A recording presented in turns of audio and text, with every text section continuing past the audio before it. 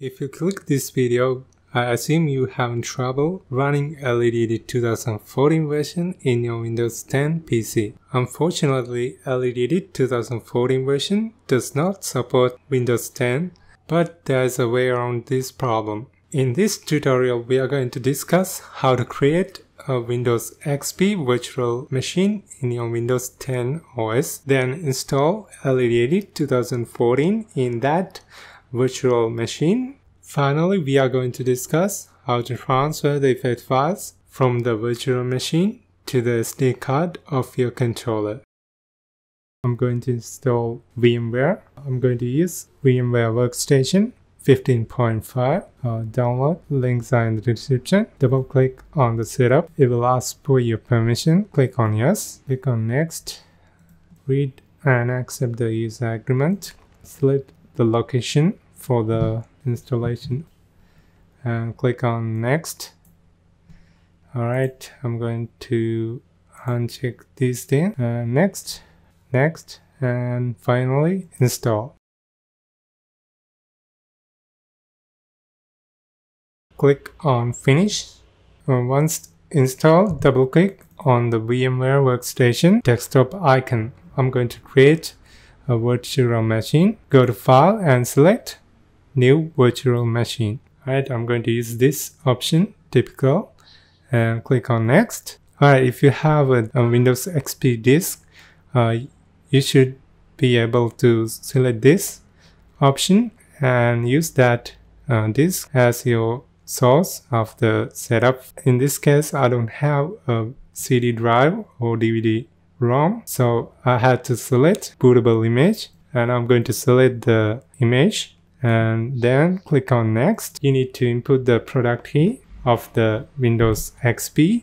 Click on next. In the location, you can select the location where you want the virtual machine to be placed. Select the location and click on OK and select next. This is where you allow the memory of your hard disk, maximum disk space that can be used by the virtual machine. I'm going to leave the default value 40 GB. I'm going to check this store virtual disk as a single file. Click on next. I'm going to click on customize hardware, and you can see the default allocation of memory is 512. I'm going to allow more memory for this virtual machine. Processors, I'm going to increase. Since I need the speed, I'm going to increase the number of processors and number of cores for this virtual machine. Depends on how much you have in the system. Network, I'm going to disable the network. USB. In the display tab, I'm going to increase the amount of memory allocation for the graphics memory. Click on close. I'm going to click on finish. It will start the setup. Windows XP setup automatically boot to the CD or the image. You don't have to do anything. It will automatically go through the setup and install.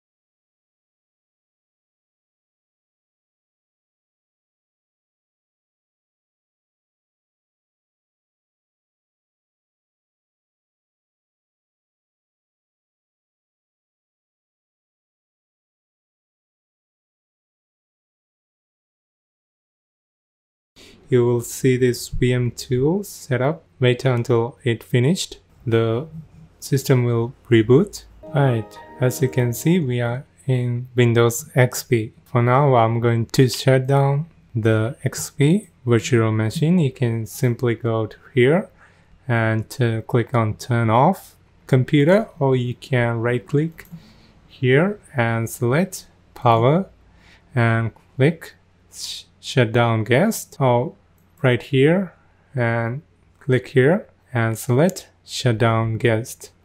Going to click here and select turn off. I'm going to close VMware, and let's see how we get back to Windows XP.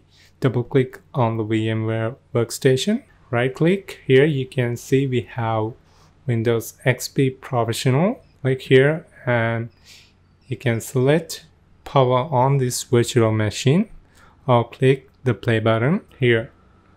It will boot up to Windows XP. The next thing we have to do is to install LEDEdit 2014 version. I have the setup folder here. I'm going to right click back in my Windows 10 desktop. I'm going to right click and select copy and go back to the virtual machine, and I'm going to right click on the desktop and select paste on the Windows XP virtual machine desktop. Now you can see we have LEDEdit setup folder in Windows XP virtual machine. Alright, I'm going to double click on setup. Okay, click on next. I'm going to use the default location. Click on next, next.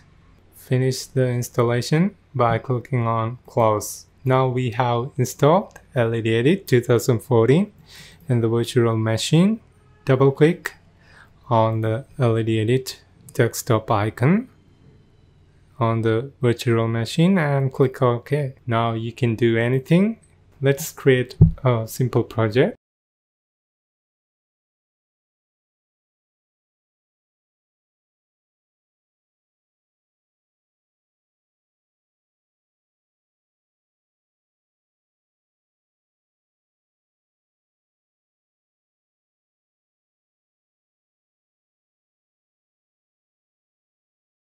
If you want to get the effect files from your Windows 10, follow the same process. Copy the effect files, in this case effect folder, copy that folder and paste it on your virtual machine.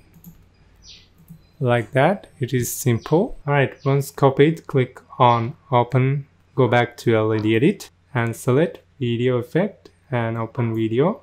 Select desktop and select the folder. Click on open.